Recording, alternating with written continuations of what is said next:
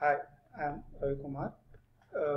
In this video, we will see what is exactly the meaning of analog signal and sampled signal and the quantized signal.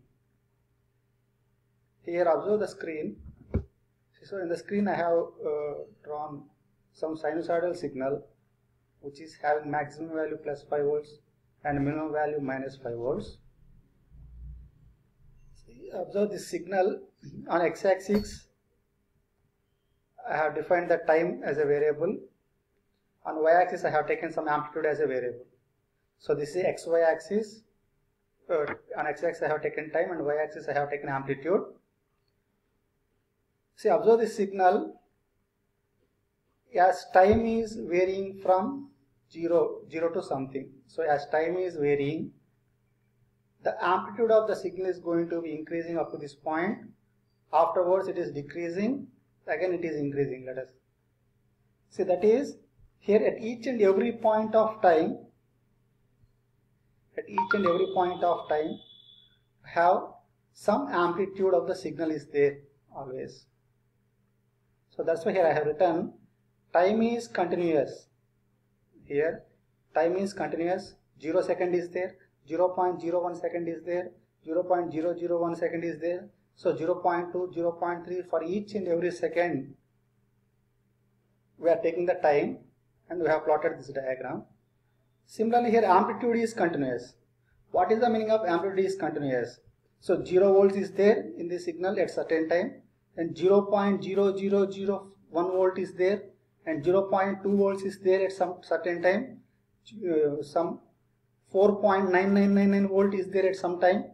So that is, the amplitude is continuous. Continuous means there is amplitude of 0 volts, 0.1 volts, 0.2 volts, 0.21 volts, 0.22 volts, 0.221 volts.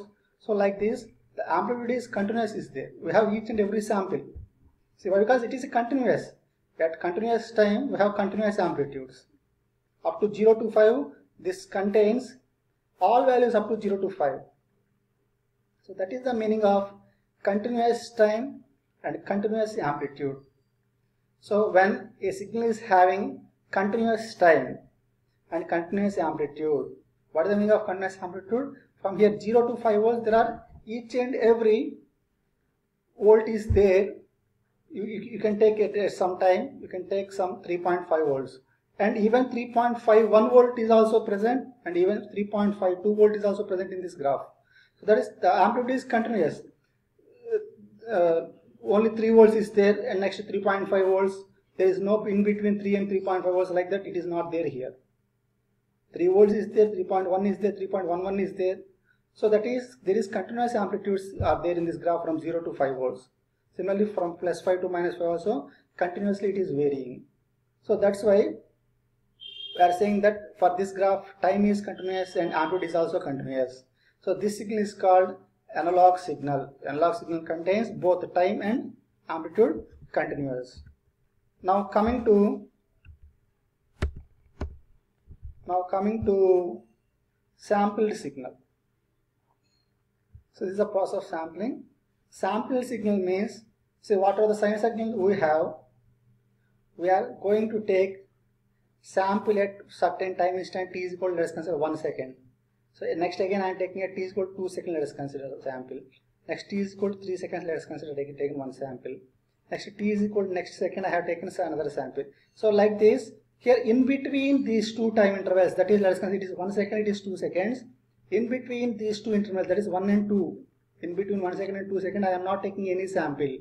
Here what I have taken, I am taking discretizing the time 1 second and 2 seconds, let us consider. I am not taking in between time samples which are occurring in between 1 and 2 seconds. So that's why here I am taking time is discrete.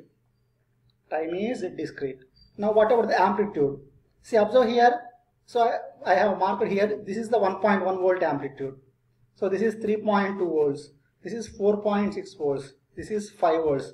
So like that, the amplitude is continuous values. If you take the sample at here, the amplitude may be 4.5 volts. If you take the sample at some here, the amplitude may be some 4.9 volts. So that is, but here amplitude is continuous, but here observe, here in between these two time intervals we are not taking any time. In between, let us consider 1 second, 2 second, 1.1 second I am not taking any sample, 1.2 second I am not taking any sample, I am taking 2 seconds again. So that is in between these two time intervals I am not taking anything. That's why time is discrete. Time is discrete. I am taking only discrete samples, 1 second, 2 second. So time is not continuous here. Why? Because 1.1, 1.2, 1.3 is not available here at the time. But amplitudes are available. So that's why amplitude is continuous. So time discrete, amplitude continuous. Then you can say that one it is a sampled signal.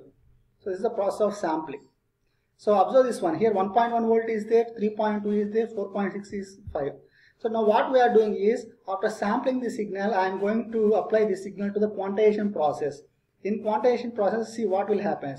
This 1.1 volt is round off into 1 volt only. This 3.2 volt is round off to 3 volts. This 4.6 volt is round off to 5 volts. This 5 volt is round off to 5 volts only.